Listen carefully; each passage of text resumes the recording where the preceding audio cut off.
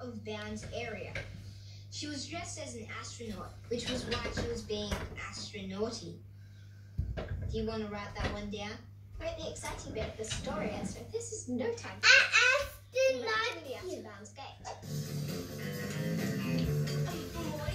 What are you doing here? This is illegal. Tyler's overstating it slightly, but no one had been here. This is out of bounds. Exactly. So if somebody wanted to hide a robot costume so nobody would find it, this would be the perfect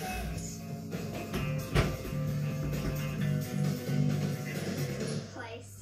My costume. There was Patrick's robot, all neatly stacked under a bush. It looks awesome, Patrick. Is it all there? Well, the batteries and magnets that he dropped are gone. But that's okay. I just won't have my flashing lights. I wonder where they went. Doesn't matter. I can't thank you enough, guys.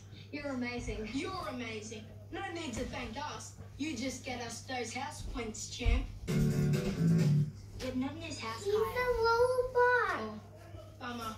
Morty, who took the costume? I'm sure it was Duncan. I think he got annoyed when he saw how many people had turned up as the bad guy professor, and then he saw how good the robot costume was. I think he got worried Patrick put him in the house points. But we can't prove it. Ava, can I wear your pendant? Morty took Ava's Marie Curie pendant necklace and ran over to where everyone was lining up for the parade. But she didn't line up with the grade 5. This is a grade 6 line. I know. Then get out of it. What can we do for you, Miss Miller? Hi, Mr. Barker. I was just interested to know how Duncan was doing that. What?